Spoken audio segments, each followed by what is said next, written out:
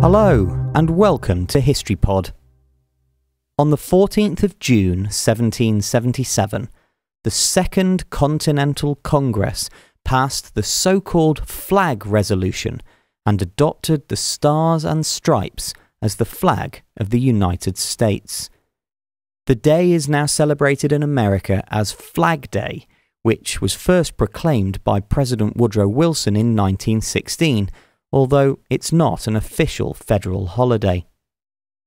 The Flag Resolution stated some general parameters for the appearance of the American flag.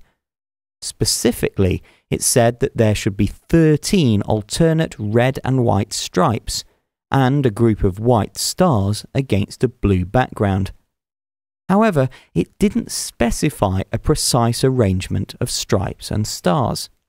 Consequently, a range of different designs, all of which met the very broad definition, were produced. Of these, the so-called Betsy Ross flag, which has the stars arranged in a circle, is probably the most famous.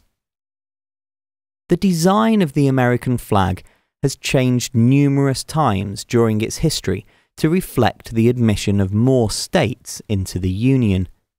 However, in 1818, Congress approved the Flag Act that specified that there should always be 13 stripes to represent the original 13 colonies that broke away from British rule, and that there should be the same number of stars as there are states.